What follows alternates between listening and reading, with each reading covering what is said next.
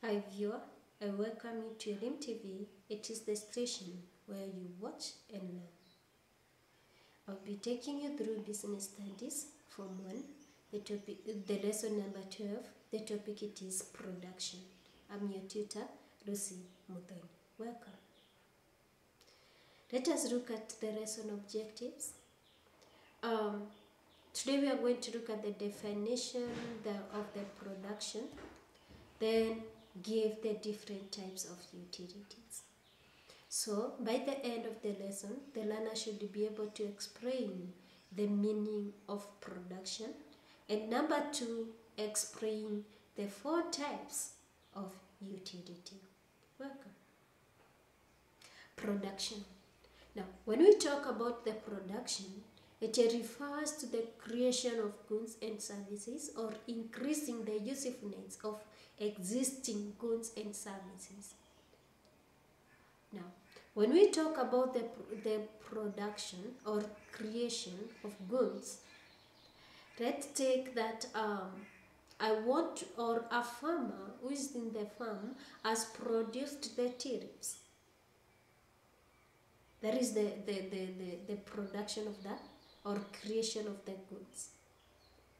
But when that tea gets to the factory, there is that processing until you get the tea leaves, the one that you are supposed to use for making tea.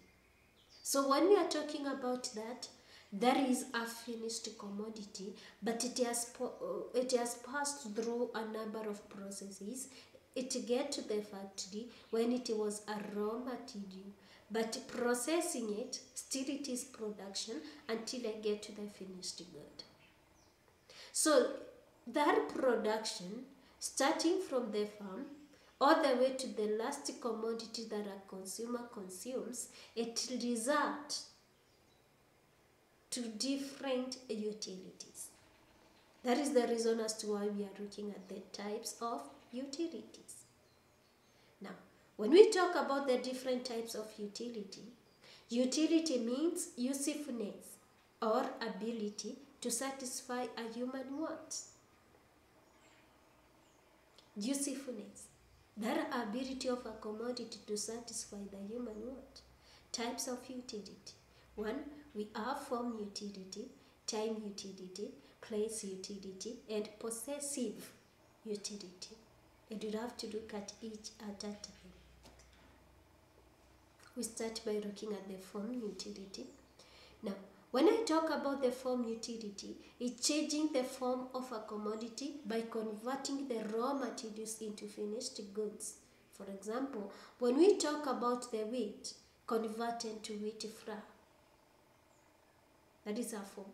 When I talk about the flour, I have cooked, and then it is ready for the consumption.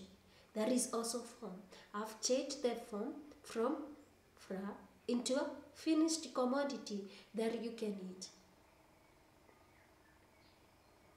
That is form. You're converting, changing it from where it was, now you're making it to the finished form. Then we have time utility. This is created when a good is stored until it appropriate time for use. For example, those goods that are in private warehouses possesses this utility. You can be able to see those goods are in warehouse. They are waiting until the right time for them to be taken out of the private warehouse and then go to the ones who are dealing with them, the ones who are consuming. When you go to the wholesaler, he keeps some goods in store in order for them to wait until the time when they are next into the counter for the consumer to go and consume them. That is time utility. You are preserving until, or you are storing until its time comes. Then we have place utility.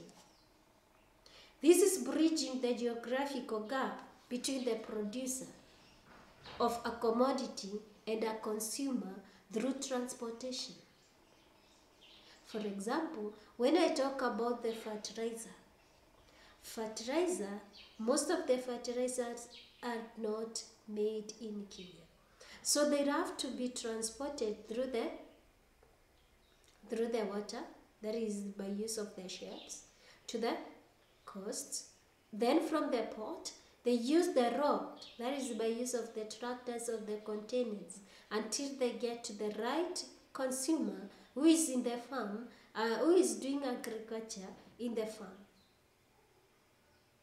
Also, when transporting foodstuffs to the school for use, that is press utility, from the farm where they have been produced, then you are taking them to the schools where they are going to be consumed. They have moved from one place to another, place of production to where they are supposed to be consumed. For example, when we talk about the bread is made in an industry, in a factory.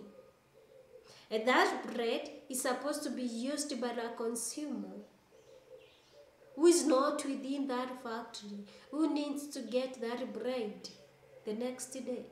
So that is price utility. Then there is the possessive utility.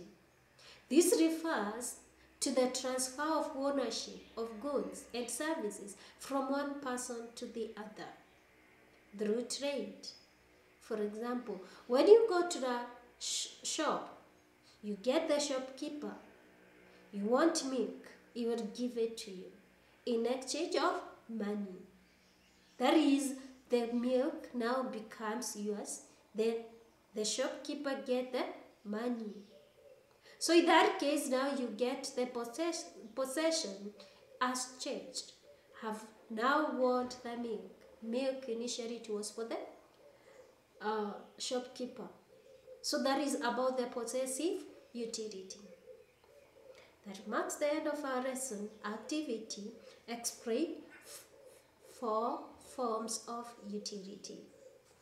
For reference, you can visit KRB 2011 Inventor Secondary Business Student Book 1, that edition.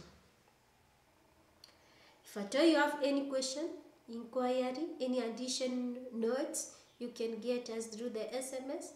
You can also visit the YouTube. You can also drop your message in the Facebook. You can also get us through the Twitter. Stay tuned to Turing TV.